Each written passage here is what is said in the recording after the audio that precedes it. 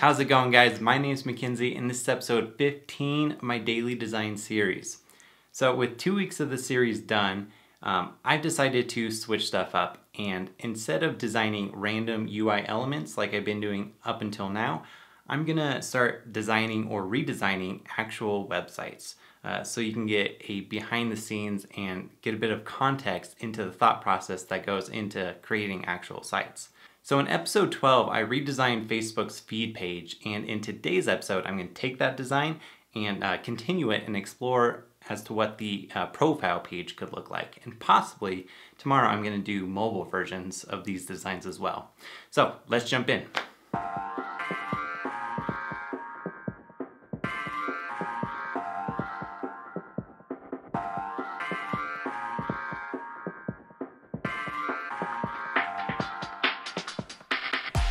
So on the Facebook profile page, there are 3 important elements that I wanted to make sure that I covered. First was that I want to show who the user is. In this example, obviously I'm using myself. Number 2, the activity of that user. And then 3, who that user is friends with. So visually, the activity, I wanted to make that the most important element. That's why it gets the most space and the most attention on this design. And then in the sidebar at the top, it's who the user is, big profile image, and then a little about section. And then below that, you can see who is friends with this user.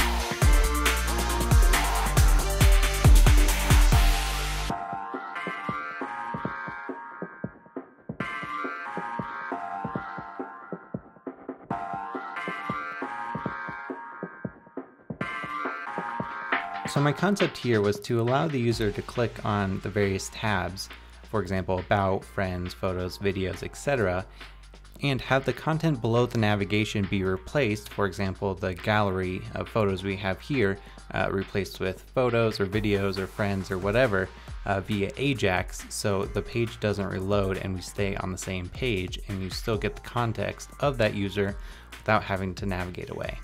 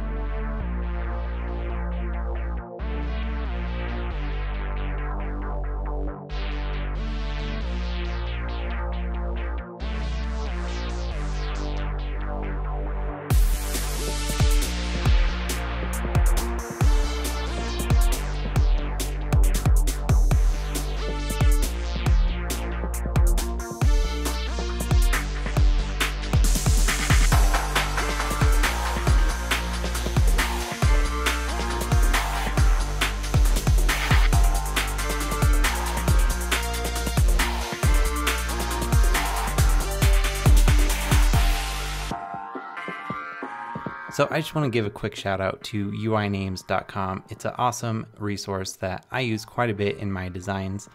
Basically, it just randomly generates either a male or a female name that you can use within your designs.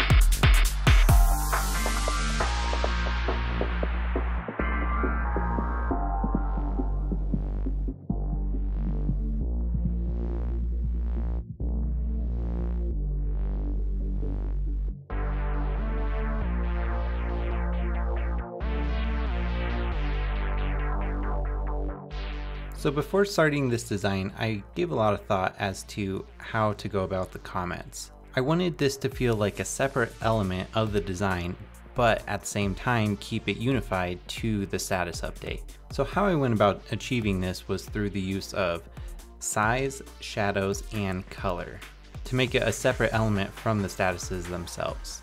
But I added this behind the status update to keep it as one unified whole.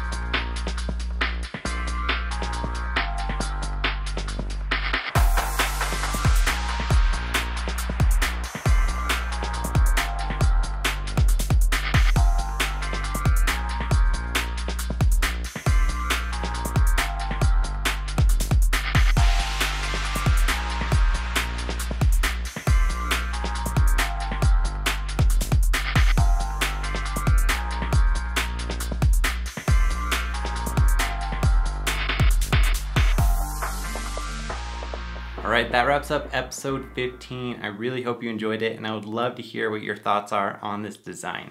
So the whole point of this challenge is daily practice. So I want you to get involved, and I want to see what your take on this design is. So go ahead and create a Facebook profile page redesign and add the link to it in the comments below so we can all take a look. Alright, and be sure to come back here tomorrow for another design. See you guys.